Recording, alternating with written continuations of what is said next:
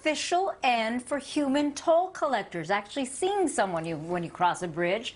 A new all-electronic toll collection system just went into effect for most of our Bay Area bridges. We've got a live look outside, in fact, at one of our bridges. This is the San Mateo Bridge this morning. Today in the Bay's Bob Redell is actually live at that plaza right now.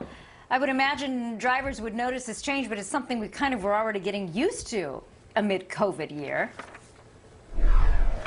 Yeah, correct, and Happy New Year to you, Laura. Yeah, we haven't had the human toll takers in the Bay Bridge Toll Plaza or the other toll plazas throughout the Bay Area since March, the beginning of the pandemic. So you're still going to drive across the bridge without stopping when you cross over the toll. If you're a fast track or a license plate account holder, you're not going to notice any change.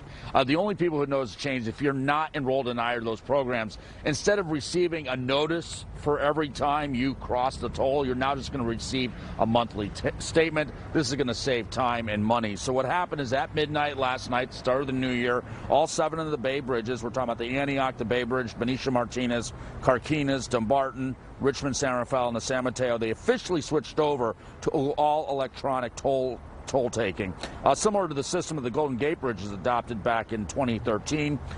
All these bridges have been collecting tolls electronically, like I said, without a human since March. Again, today just makes the switch to electronic official.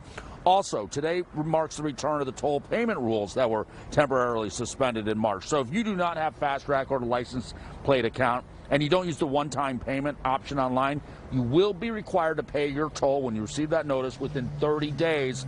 Otherwise, you'll be fined $25. Again, today's official switch over to electronic tolling does not impact Fast Track or license plate holder accounts. You will still receive your monthly bill like you always do. Reporting live here at the Bay Bridge Toll Plaza, Bob Redell, today in the Bay.